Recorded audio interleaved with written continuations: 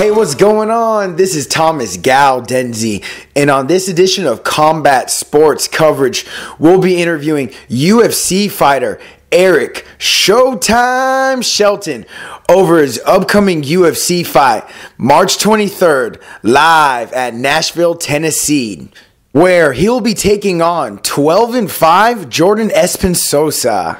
So, Eric, tell me how your training camp is going so far, about 1 week out from your fight. Oh, man, it's been amazing. You know, I'm at American Top Team, the best gym in the world. You know, got the best training partners, the best coaches. So it's going great, brother. And tell me more about how American Top Team, who and like where, who's all like part of your training camp right now for this fight?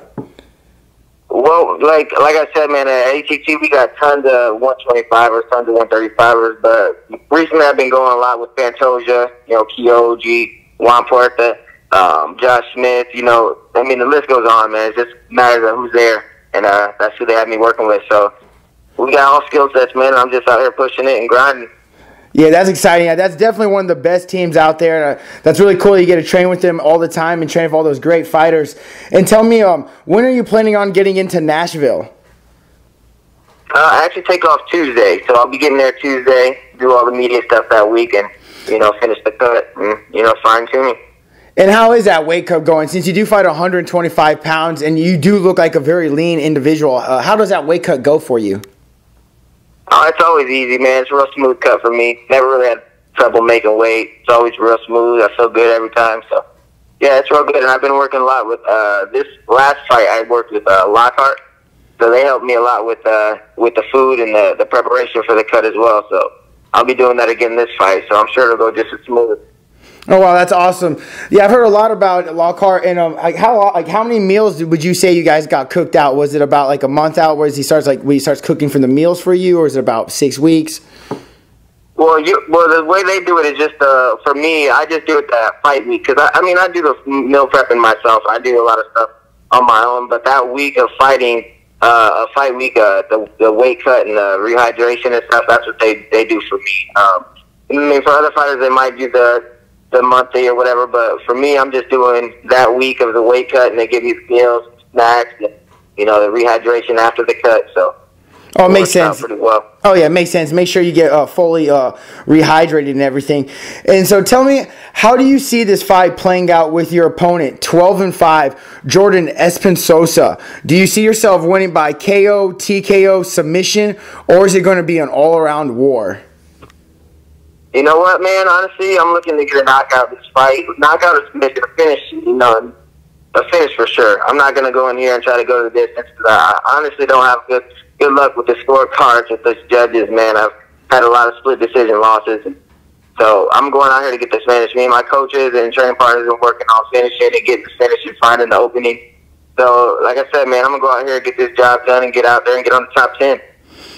Oh, that's exciting. Yeah, I cannot wait. I think your speed's going to be a big factor in this fight with your stand-up and your great movement. And then tell me, how important is it for you to get this win streak going? Because if you get this win right now, you'll have 2 consistent wins going forward. And how important is that for you?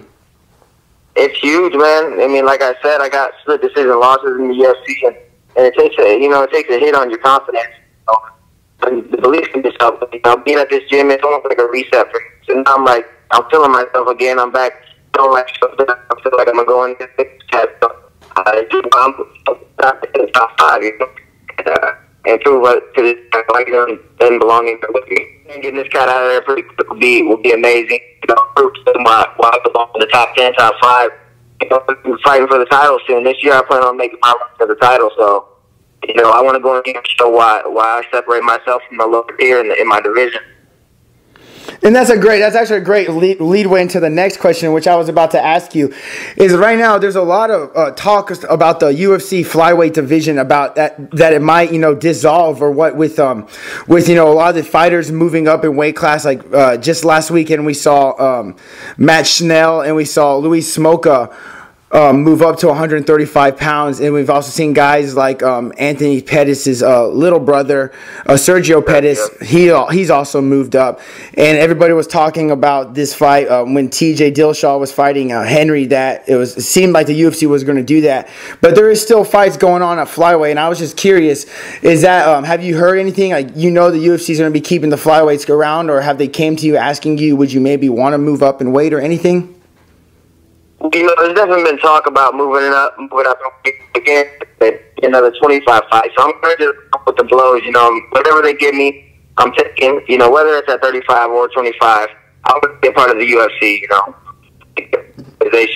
and I feel the UFC is that. So I want to go stay at 25 and make it to the top or 35. It's clear that the 35ers can hang with the 35ers. We've seen what Cejudo and TJ played out. We've seen how that played out. So, that 10 pounds, for some guys, it's good to not cut that. And I feel, for me, I'd rather be at 25. I'd rather be at 25. But, I'm down to go up to 35. Always put on muscle. And my speed, I think, will play a factor in that. But again, I've heard about it being dissolved, but we're still here. You know what I mean? We're still going. We're still thriving. And I feel we got tons of good fights, good matchups right now. The top 10 right now, if you look at the top 10, it's a stacked division. You know what I mean? So I'm like, it just doesn't make any sense to get rid of it, especially seeing how that TJ fight, Cejudo fight played out. Oh, I agree also. Same with, I'm a big fan of Henry Cejudo, and I feel like he's going to bring a lot more eyes to the weight class than DJ did. And so I think they should definitely keep it. And you guys are also the most well-rounded fighters on the roster. I feel that way too, man. The speed and the agility and everything. 25. Strike, and you have to do it all at 25, otherwise you won't make it. Exactly. And then tell me about, so you were also on the Ultimate Fighter the season, which I was a big fan of your season of the Ultimate Fighter. I love the concept that they had, how all you guys came in there as champions, undefeated, and that was a big push for the flyweight division also.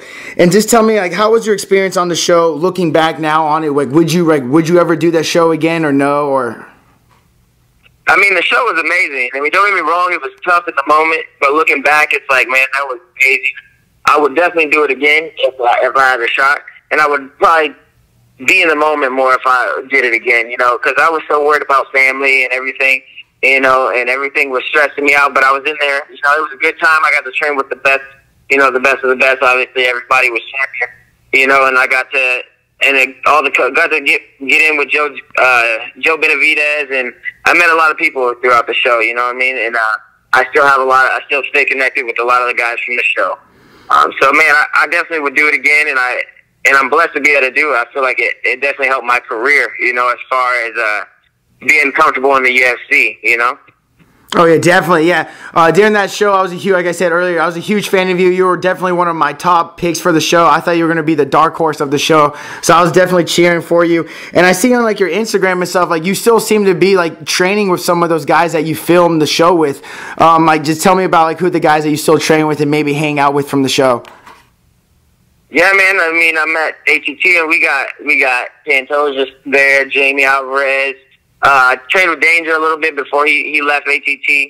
A lot of those guys, man, I got to train with. My boy Rizzo, I still stay in contact with a lot. I talk to him over the phone a lot. He breaks down my fights and stuff for me because he's no longer fighting, but he helps me out. In a lot of relationships I kept from the show, man. I definitely blessed to be able to meet those guys and staying connected with them. Oh, definitely. Yeah, that's awesome. And then looking on your UFC career so far, we were kind of touching base on earlier, you have all your fights inside the UFC have all been by decision, win or loss. And you were saying earlier, how is that going to help motivate you in this fight leading in? Man, like I said, man, I'm looking to get a finish. I know I can finish these guys. I'm going in there, and I had to learn the hard way. Going in there thinking, I get these guys out of the quick, but everybody in the UFC is tough. Everybody's going to be a tough fight. So I got that through my head now, and I'm prepared for everything. Now I feel I'm prepared mentally, physically. I'm ready to go in here and get the job done. This last fight I had with Morales was a tough fight. He's a stud jiu-jitsu guy, and normally I would have been worried about taking him down, but again, I imposed my will and I went in there and I wrestled him. I beat him at his own game. So I think I can do that with any guy I fight. I feel I can outstrike the best strikers. I can grapple with the best grapplers, wrestle with the best wrestlers. So now I just got to go in here and believe in myself. When I impose my will on these guys, I'll run through them. I already know I can. So it's just about believing and having a great team behind me, great teammates, and getting the job done. Oh, exactly, man. You're getting me all goosebumps. You're getting me very excited for your fight. You seem very motivated and hungry to get this finish, and I will be cheering. I cannot wait to see it. And is there any rematch that you would maybe look forward to after this fight? Because in all your split decisions, it's not like you're losing any of these fights by knockout or submission. You're just barely losing them by points, and some of these fights could have gone either way. So I feel like that should really help your confidence. And if there's any of those fights that you look back and you really wish, man, I wish I could get that fight again? Oh, definitely.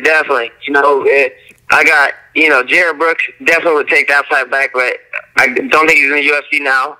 Tim Elliott on the show, I got to fight him, and we went, the 2 rounds. I feel we could have won a third. A lot of those fights, of course, Pantoja I train with him now, so that's out of the books. But yeah, man, Alex Perez, any of those guys, I would definitely rematch anybody. Anybody I've lost to, I would rematch. But again, I'm looking forward. So whoever's in front of me with the number on their name, that's what I'm going after. So, after this fight, I'm gonna look and look at that top 5, top 10, and call somebody out, because that's obviously what they need you to do to get the blood boiling for these guys, man. I wanna make it exciting for the 25 division again, man. I want to go in here and put in work. Exactly. That's exciting. I cannot wait. You're getting me all fired up. I love to hear the energy you have coming out. And I definitely feel like everybody should dare. If you're a real martial art fan, you really should appreciate the 125-pound fighters. You guys are not just strikers or kickboxers or grapplers. You guys can do everything, and it makes for the best, exciting fights. Definitely, man. I feel the same way, man. 25, 35, those weight divisions are, they're action-packed the whole fight, So that's what our job is now, is 25ers to go in here and leave it all out there. So this fight, just be prepared for me to go out here, and I'm going to be coming forward, whether it's striking, wrestling, whatever. I'm going to be pushing the pace, and I'm going to get this W. That's exciting. Everyone definitely needs to tune in for this fight and check it out on ESPN Plus. And on for that card, also for the main event, we'll be seeing Anthony Pettis taking on Stephen Wonderboy Thompson. And I just want to see, what's your picks for that fight? Woo. I'm a big fan of Pettis, always have been. But again, I feel him going up in weight against Wonderboy is gonna be a tough test for him. That's a bigger guy with the speed. It's tough to say. I would love to be like, man, this is gonna be an all out, 5-round war. But I feel like Thompson's gonna get him out of there. Maybe third round.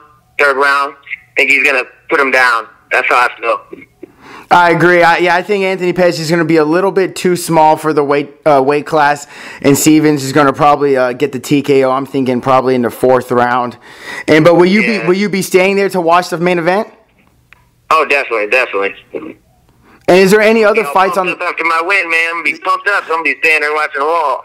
Exactly. And speaking of that, after your win, do you have like anything planned for Nashville, or what do you usually do after getting the win? Well, I got a lot of people coming out for this fight. It's not too far from back home, and not too far from here, so it's like in the middle. So everybody's going to be coming down. So I have tons of fans out there.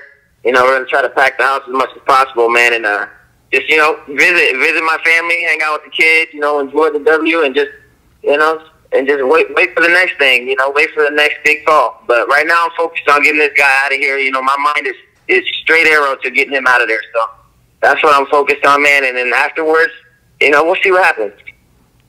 That's exciting. And we had a fan question poll for every guest we have on the show. We always put out there on our Facebook channel.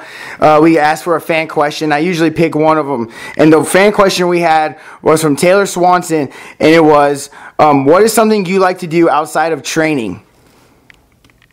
Oh, man, I'm a big animal person, so I like to take my dog out to the park and do stuff like that, nature walks, cool stuff like that, man. And then, I also like to hit weights. I love lifting weights. You know, I guess that is the gym still, but that's my pastime. I love going and lifting weights and hanging out with the family, man. I'm a family guy. Pretty basic. What's your favorite like weights? Like favorite type of weight, like bench or incline or curls? Like benching, man. I love the bench, and then arms too. I like to hit arm. Yeah, it's always good to have a nice little bicep. Yeah, no wonder you stay so shredded. So is there any shout outs or any sponsors you want to give any special thank you to for during this training camp for helping you? Yeah, man. I definitely want to give a shout out to my team, American Top Team. You know, my coaches there, training partners, all my family for always supporting. You know, Lockhart for holding it down with the weight cut. Never been stronger for always hooking me up with supplements and stuff like that. Yeah, man, and just, thank you for having me on the show, brother. Oh, yeah, anytime, and thank you for coming on and giving me this opportunity to interview you and get a little glimpse inside of your training camp. And everyone needs to make sure to tune in and watch you fight because I guarantee it's going to be action-packed. After this interview, I cannot wait to see you get this finish, and it's going to be action-packed. And everyone needs to tune in at UFC ESPN Plus, March 23rd, 2019, live in Nashville, Tennessee. My man.